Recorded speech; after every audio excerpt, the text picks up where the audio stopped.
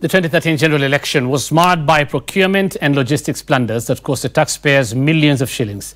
IEBC CEO Ezra Chiloba, however, told MPs that several tenders, including one in which faulty electronic voter identification devices were delivered, were awarded before he took office. Francis Kashuri reports.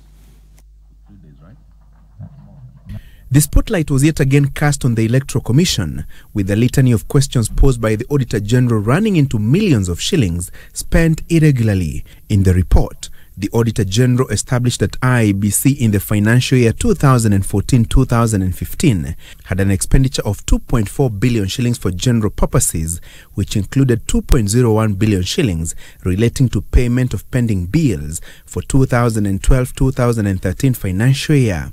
A sample of the pending bills, totaling to 846 million shillings, had anomalies, one of the anomalies being a 259 million shillings extra payment to Face Technologies, a South African company for the supply of electronic voter identification devices, EVIDs. What informed you? Why did you go ahead to pay $2.5 million, which is equivalent to 2.5 million? Who delivered products that never worked during the elections? I agree with Honorable Junet that issues were raised at the time. Once issues were raised, there were issues to do with the legal obligation on the part of the Commission.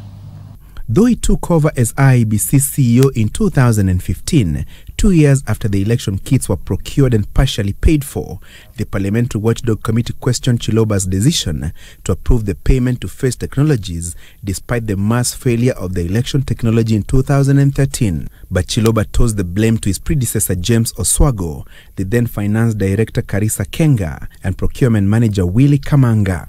Will you concede, and this was before your time, that the adjustment of the contract in terms of what is to be supplied, in terms of the quantity, was irregular and did not follow the provisions of Section 139 of the Public Procurement Act?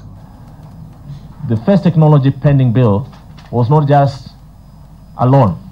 We had pending bill projected at 0.2 billion Kenya shillings, arising from the 2013 general election. And before any payments were made to any of the companies or individuals at the time, a process was put in place, which was a due diligence process. The Auditor General had also flagged out irregularities in payment of 50.4 million shillings to Alhamdul Company that was contracted to transport election materials. However, an audit revealed that the said company was registered in September 2014. In the contract documents, the company was to use 27 vehicles, but an audit revealed that only 5 vehicles were used, hence an overpayment of 42.6 million shillings, though IEBC later provided additional documents showing that 10 of the earlier unaccounted for 22 vehicles were used.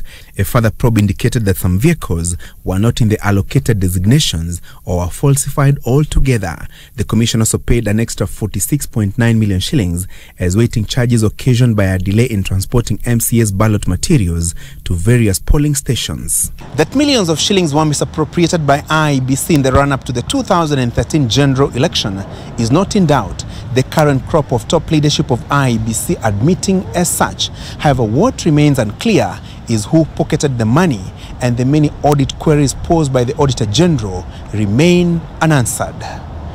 Francis Kashuri, Citizen TV, Parliament Buildings, Nairobi.